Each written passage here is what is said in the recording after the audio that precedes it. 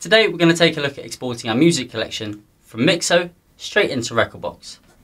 This tutorial will be really helpful for anyone who already uses MIXO as their preferred form of library management and needs to transfer their music back to Rekordbox.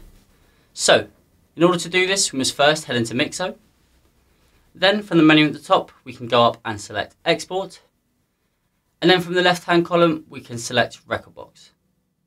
Once we've done this, we can choose to export our entire collection or select individual playlists to export. From there, we can then press Export Rekordbox.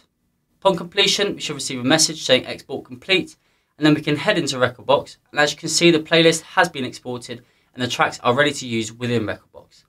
That's all there is to it, guys. Stay tuned for more tutorials coming soon.